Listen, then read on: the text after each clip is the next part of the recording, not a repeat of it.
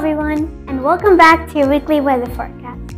This week is going to be rainy and cloudy with a chance of sunshine. Monday is starting the week off with rain and will bring us a high of 53 degrees and a low of 47. Tuesday will be partly cloudy with a high of 53 and a low of 47. Wednesday will be cloudy and is bringing us a high of 58 and a low of 37. Thursday will be mostly sunny with a high of 59 and a low of 39. And finally Friday. Friday will bring us a high of 62 with a low of 41. Have a great week, Bulldogs, and remember, there's always a chance of rain.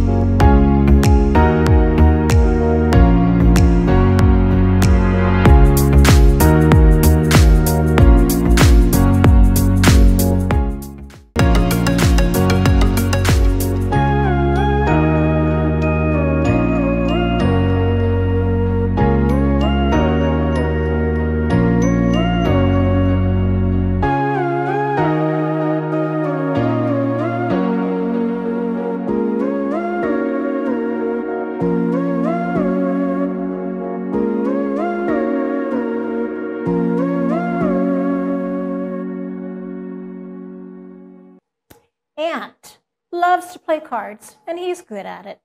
So good that he's planning on winning the local tournament until his partner gets into a fight and he's banned from playing. Only one other kid can play the game as well, and that's Shirley, a girl. This is not a romance novel. It's a book about friendships and expectations and finding out that complicated lives exist for people even when we think their lives are perfect. Playing the cards you're dealt is a story that will grab you from the first page and perfect for helping understand what struggles others may be going through. From your very friendly librarian, Playing the Cards That You're Dealt. There's another dang emergency, people. But this time, it's attitudes. If you're having a bad day, please don't take it out on others. You could just ask your teacher for a break instead of yelling at them. It's not their fault. So you already know your boy D-Money is going to show you how to control your emotions.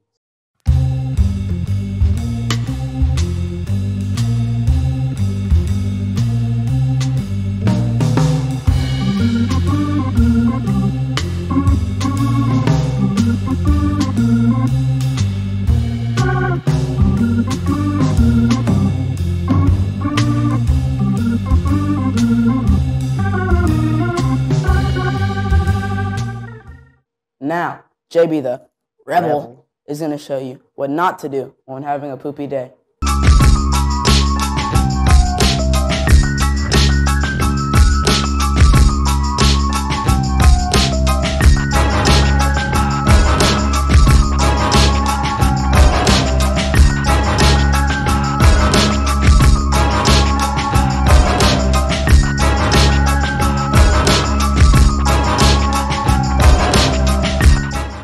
Now that you've seen what to do and what not to do, it should be easier to control your emotions. Remember, your attitude is gratitude.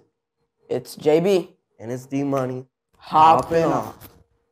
Our ASB leaders attended the leadership field trip at Liberty Middle School earlier this month. The future leaders of tomorrow from different schools around the area came together to collaborate and learn from each other.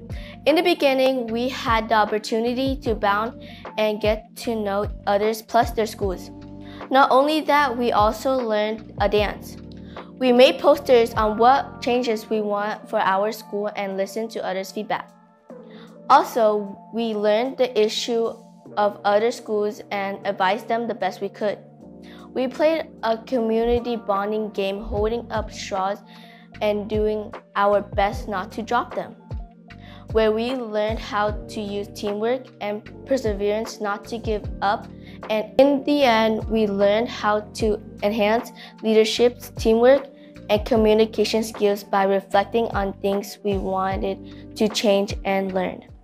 Do you have nothing to do with your family on the weekend? Well, I just have the thing for you. Tacoma Nature Center is hosting a family nature walk on April 20th from 1 through 2 p.m. You can explore Tacoma's park during this naturalist-led walk. Participants must be able to travel on unpaved and uneven trails from up to 1 mile. This will happen when it's raining or when there's sun, so dress properly. If you want to bring a pet, make sure it's a service animal. This event is free, so if you want to go, you can sign up on Metro Park.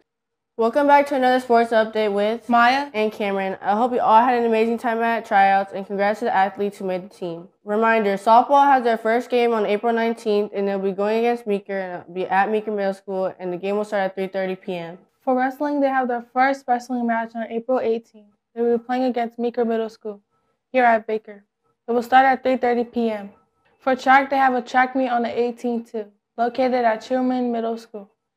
It will start at 3:30 p.m.